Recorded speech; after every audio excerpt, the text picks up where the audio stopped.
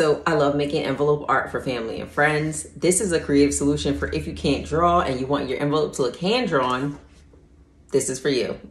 For this, I'm using the standard grip mat, envelope, painter's tape, Cricut fine point pen, and a Cricut metallic marker.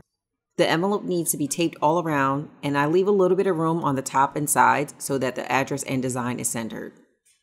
For the font, once you select the text that you're going to be using, I'm using BFC Sugared Apples as the font.